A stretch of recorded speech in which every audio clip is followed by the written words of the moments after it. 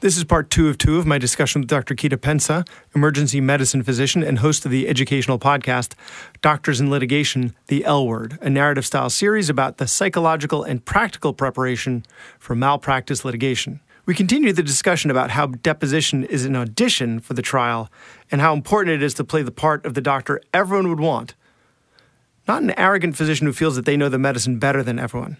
At trial, your goal is to be the caring, compassionate, knowledgeable doctor that the jury would want as their doctor. Then we talk about what Dancing with the Stars has to do with her trial. It's not a non sequitur, I promise. We also discussed how this influenced her practice and how she got back to loving medicine again. Dr. Gita Pensa is an associate professor with the Brown Emergency Medicine Residency. She joined Brown's academic faculty in 2014 after 13 years in community emergency medicine practice. And in 2015, she launched Brown EM's educational blog, as well as the Brown EM podcast series. She created and serves as the host editor of AEM Early Access, a collaborative podcasting project from the Academic Emergency Medicine Journal at the Brown EM Residency. Dr. Pensa is associate director of Brown's Emergency Digital Health Innovation Program and co-developed Brown's new Digital Health and Innovation Fellowship Program. You can find her on Twitter at Gita Pensa, MD. Welcome to the Physician's Guide to Doctoring, a practical guide for practicing physicians. Dr. Bradley Block interviews experts in and out of medicine to find out everything we should have been learning while we were memorizing Krebs cycle.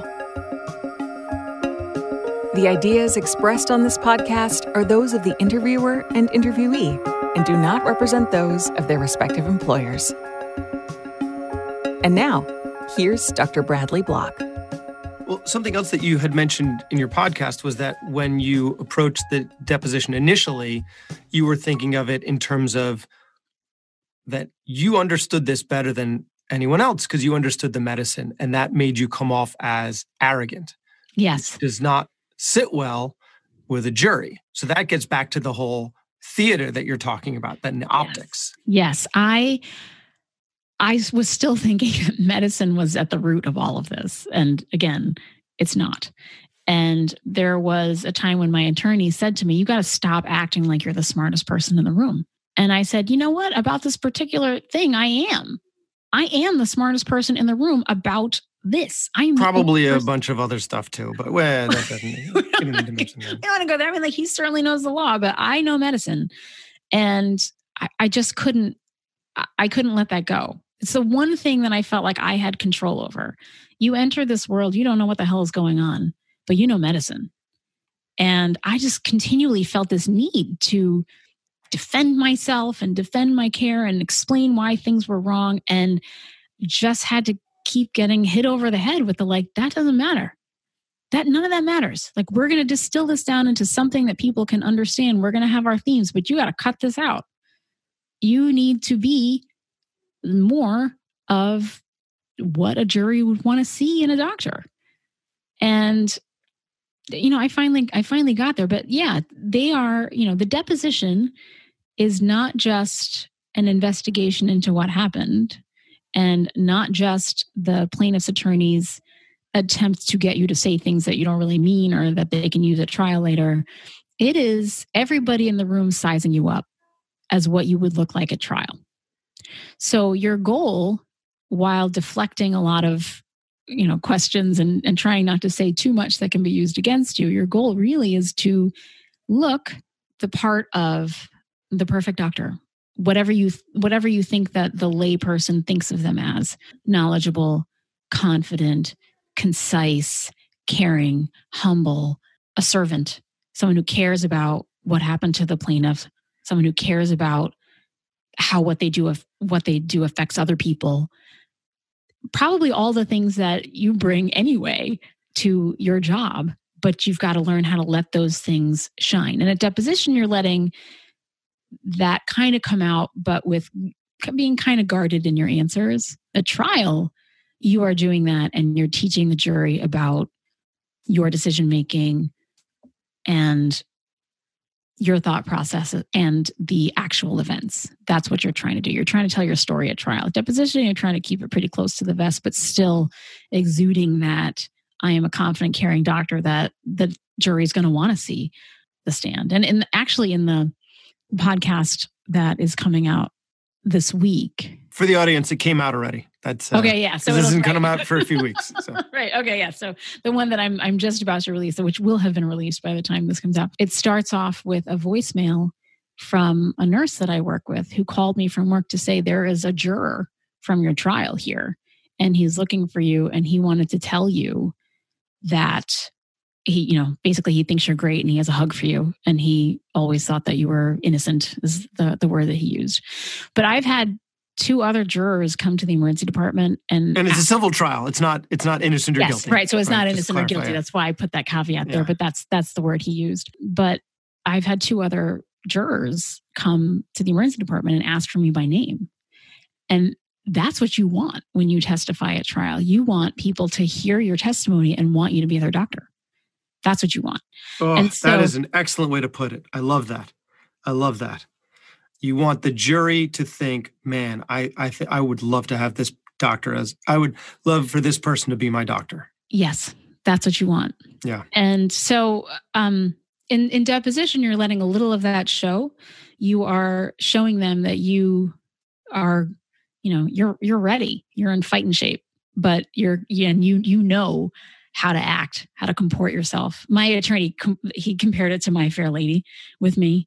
That if you know My Fair Lady, they have to turn this person who's really like rough around the edges into a lady, and that is what had to happen with me. Is that they really like turned me into someone who could do this, but it was a project. I was a project, and it paid off, but I was a project, and so learning how to do that will help your case immensely in a couple of ways. Not everybody wants to go to trial. Some people are like, I just want to throw something under the bus and settle because I don't want to deal with this. But you will get a much more favorable settlement, first of all, if you look good, right? Everyone's just weighing these various options. You want to at least look like you would be a threat to take to trial, that they could lose big if you were on the stand. You want to at least give that impression. And if there's numerous defendants and there's a chance that you're going to be dropped, your deposition is going to be the thing that makes that plaintiff's attorney think like, okay, this doctor, I don't want on the stand because they're going to make me look bad. So if you have a prayer of getting dropped, you want to really perform well at your deposition. So not only with your choice of words and how you answer your questions and how you avoid their traps and how clever you are about these things, because 2 people can play these games, but in how you comport yourself and them thinking like, gee, what would this person look like on the stand? And is this a person that the jury is going to look at and think like, oh, it'd be nice if they were my doctor. They don't want that.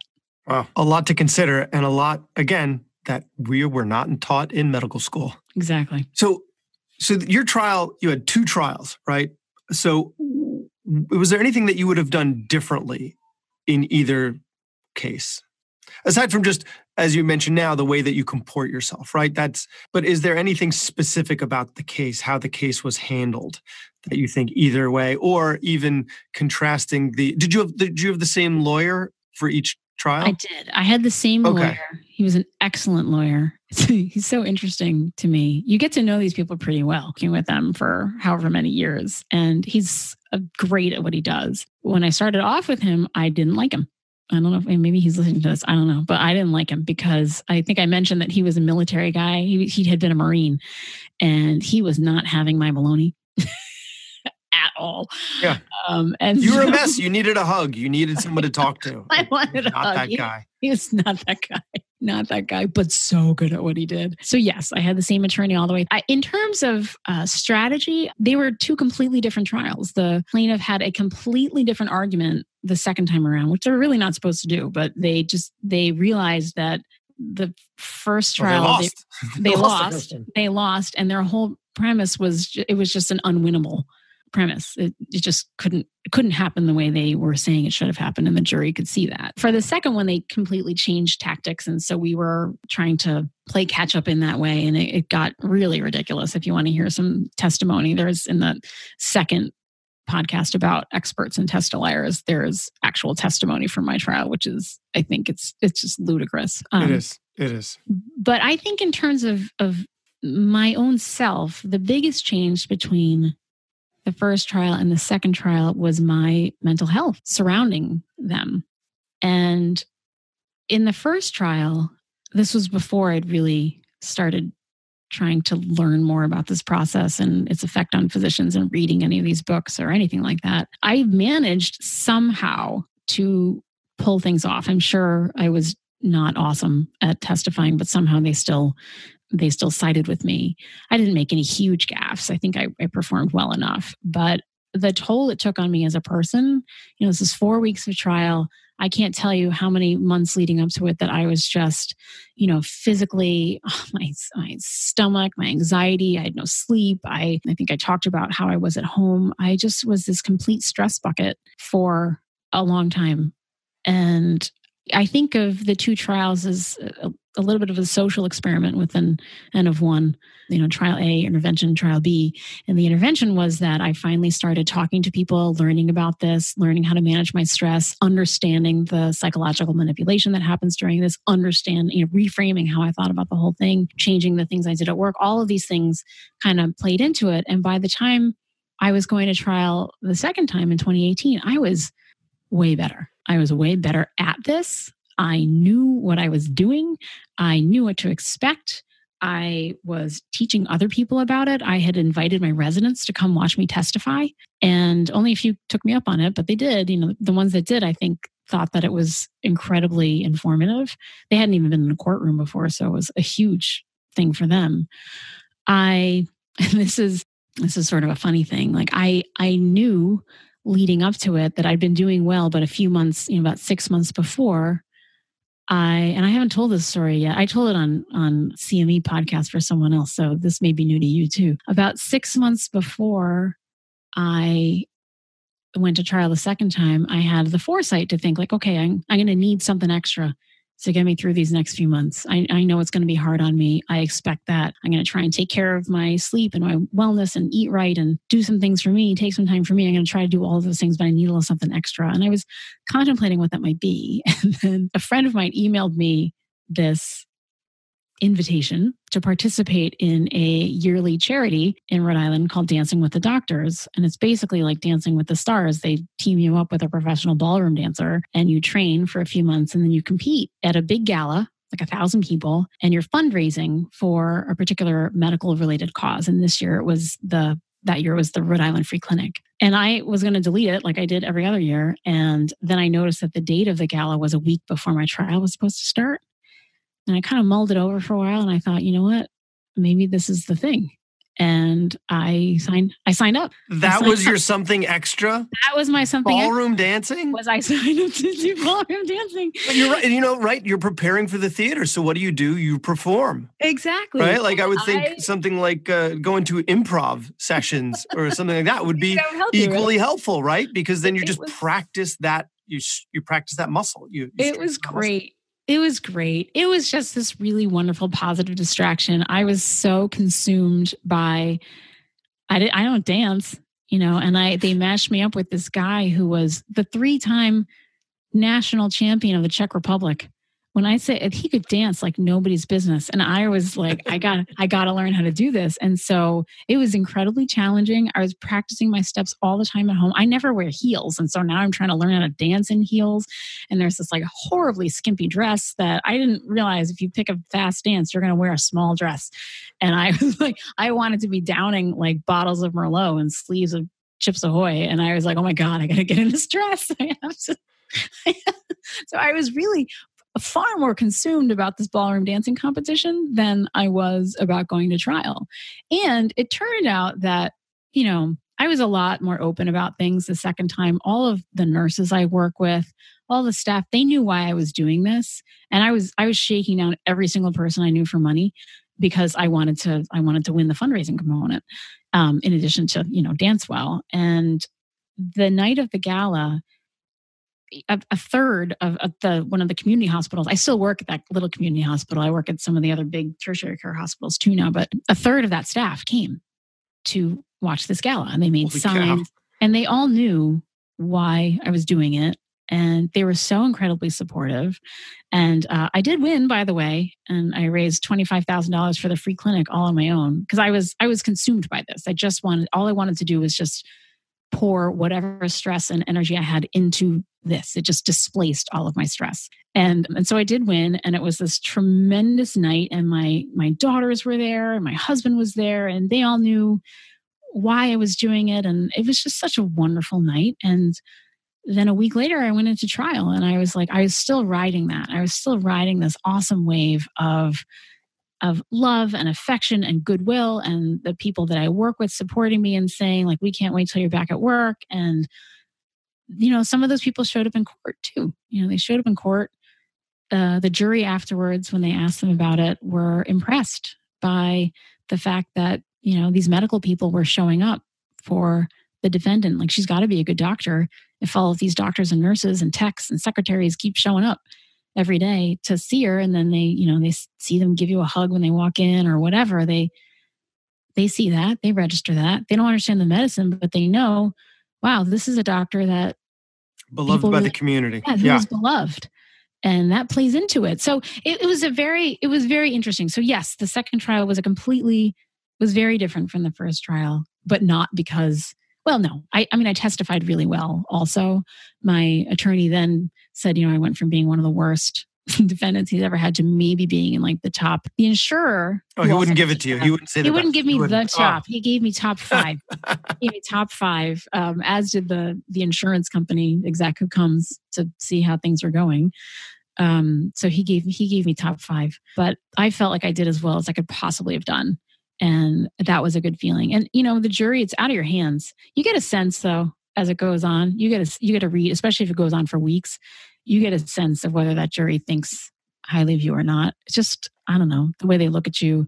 If they look at you in the hall, you're not supposed to talk to them. But, one day I was in a little bodega near the courtroom because like the first hour was the lawyers doing some sort of arguments and the jury wasn't supposed to be present and I didn't need to be present. So I just went and I got some coffee and a juror walked in and I was like, oh God, I tried not to look at him. And he walked right by and he was like, good morning, doctor. And he gave me a big smile. And I was like, good morning, tried to give a smile back. And then when he walked out, I was like, I got that guy. So you get a sense, and of course you need, more than one to be on your side in this, but that is a whole other really bizarre and interesting thing that I could talk about for hours, but that whole dynamic. So when all was said and done, and I'm not really sure when I'm asking about, but whether it's at the beginning when you found out that there was going to be a lawsuit, or even before that when you found out that there was an adverse outcome, did your practice style change? Because it sounds to me like it may have at the beginning, but then through the whole process, you've kind of come to terms with everything and understand really the backstory. So maybe at the beginning it did, and in the end it didn't. But what's the answer? Did your practice style change at all? A little bit. I think a little bit. In the very beginning, it's interesting, and I've heard a lot of doctors say this too, the thing that you're sued about is the thing that you can't be objective about. And so for me, neurologic things, young people with neuro symptoms, I dreaded those cases. But I have to say that intellectually, I don't think it changed my actual practice. It just changed me on the inside. I was just so much more worried. I was scared. I may have practiced a little more defensively, but I really did still try to be a good doctor who stuck to guidelines. Now, the first trial was all about whether or not I ordered an MRI on somebody. And so if I was hedging about, do I order an MRI or not, you could bet which side I was going to land on. Oh, yeah. But, for the most part, I don't think that we're, as doctors, I think we're all really good at hiding our emotions from patients. We learn how to do that, right? That's just kind of part of how we grow up in medicine, is you learn how to put on your professional veneer. You could be involved in something really terrible, in the emergency department. I can walk out of a 2-year-old who had a code and died. And now I got to go take care of this person with influenza who feels like they're dying and is mad about the wait. But what do? I put on my professional veneer and I put all that stuff away. And then I say, hi, I'm Dr. Pensa. I'm sorry you've been waiting, but how can I help you today? What's going on, right? We do that all the time. And so I was still doing that. I was really conflicted and bruised on the inside, but I still knew how to be a good doctor. So I was still doing that, but I was on the inside. There was certainly a lot of consternation. I, was really tempted to be defensive all the time. But interestingly, I think, in the intervening decade, what has happened to me and has also happened to a number of physicians that I feel like are kind of on the other side is that if they've made it through it whole, and some people don't, but if they've made it through it whole and they're choosing to still practice medicine, the thing that tends to save us, I think, is savoring the human relationships in medicine. Like when I lecture about, I do lectures about litigation and kind of finding yourself afterwards and coming back from it. And I talk about this journey sort of back to loving medicine again. And I, still on any given day, I may have a love-hate relationship with medicine, but getting back to the point where I was happy that I was a doctor again, a lot of it was focusing on very small things that were human things, human interactions, alleviation of suffering, holding someone's hand, being kind. I, at some point, read this essay about, and I wish I could remember who wrote it. I'm not even sure anymore, but it was in some, these newspapers, medical newspapers that we get. And it was an essay about the spiritual satisfaction about caring for the least of society that, we do in emergency medicine. We care for the chronic alcoholics, the schizophrenics, the people without access to care otherwise, who you may be the kindest voice they hear all day. And that there was something redeeming about that. And I cut that out and I carried it around with me in my white coat for a while, just as a sort of talisman and a reminder of what really mattered in medicine and that what I did was important. And going through that exercise and really finding a way to appreciate what I did on a daily basis, that has changed me as a doctor. I'm not always looking for the big trauma resuscitation. I am so much more about the human interactions I have with my patients. And I think that makes me a better doctor. So I think that I'm probably a better doctor now than I was. I'm probably not as fast as I was, but I also don't care as much about that. I know I'm being metriced to death. And I used to be super fast. And you know what? I'm not that super fast anymore. And people may be waiting to see me a little bit. And hopefully by the time I'm done with them, they're okay with having waited to see me. So yeah, I'm different. But in some ways, I'm better, I think. Yeah, I don't know if you'd be able to go to work every day thinking, yeah, I'm a little worse than I was. I'm not as thorough and yeah. Okay. But I think people are afraid that's going to happen to them. Yeah. There is a period of time, I think, where your confidence is shaken. Yeah, absolutely. I don't think it'd be possible. You wouldn't be human to avoid something like that. No. And you'll tend to be a little more defensive and the whole scenario will make you nervous, but you're still going to perform. That's what we do. Yeah. Yeah. I mean, I had an adverse outcome and was subject to a lawsuit that ended up being thrown out with, I think with prejudice is the legal term that they use. Mm-hmm. But it changed the way I document because now I know there are going to be people that are reading my notes that maybe don't understand what I say when I mean this, mm-hmm. or when I mean, I end up phrasing things differently because I think, well, let's say this ends up having to be reviewed by an expert witness who's not an ENT. Right. That, it may end up going to trial because they don't understand what I mean when I say X. So now I have to say Y. So, and you can go too far with that. Yeah. I think it's certainly in, documentation, something we can talk about for another hour, but I think that there is a happy medium in there. There are people I know who have gone through this. There's someone I work with who really had a terrible, terrible case and a terrible thing happened to him and through no fault of his own.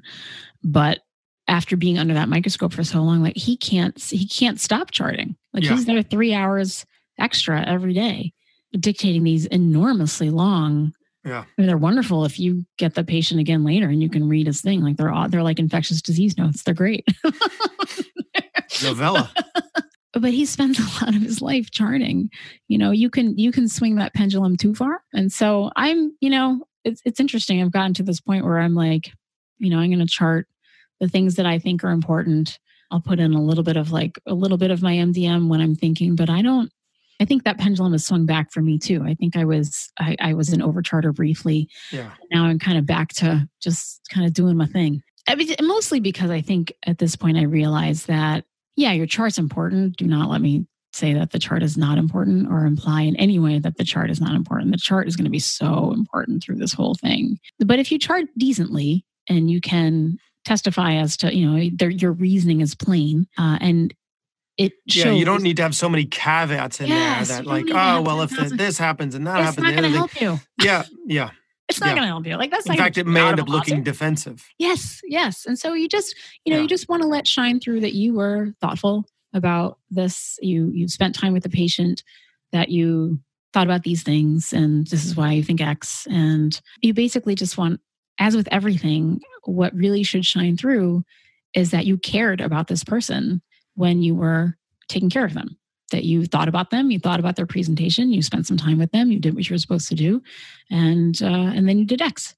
And just in case the person after you, the doctor that takes care of this patient next, is not you, please just make it in such a way that we know what happened. That's all I want. Yes. All I want to see from my partner's notes too. Yes, It'd be nice exactly. if I could have some little prose section where I can just have a little summary. I know. I'm with that with my emergency medicine notes. Sometimes, you sort of, my residents will write this note and then they'll just say, I'm going to do this, this, this, and this, and then it's done.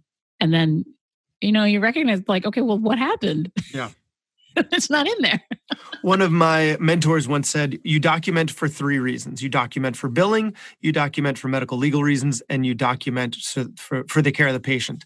So as long as you've said enough that the next person knows what happened, you have all the information you need to bill appropriately, and it covers you a little bit in case of litigation, then you've documented appropriately. Do not document beyond that, because then you're just wasting your time and everybody. Just wasting your time. Yeah. Exactly. I think that's sound advice. Was there anything that you learned from the podcast and the answer might be no, that you hadn't learned from your trial, given your trials?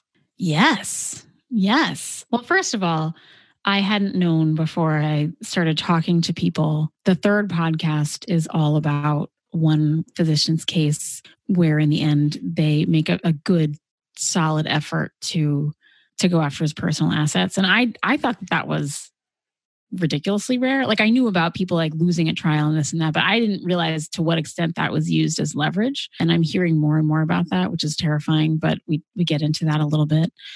I had never heard of a high-low agreement. That never came up in my trial. And so in the podcast that I'm doing now about trial and settlement, we get into what is a high-low agreement? How do plaintiffs and defense attorneys hedge their bets beforehand? I didn't know about some of these other sort of agreements. I did get a good sense the second time around. I think a lot of people don't get how much of litigation is not only how little of it is related to medicine, but how much of it is really sort of backroom dealings.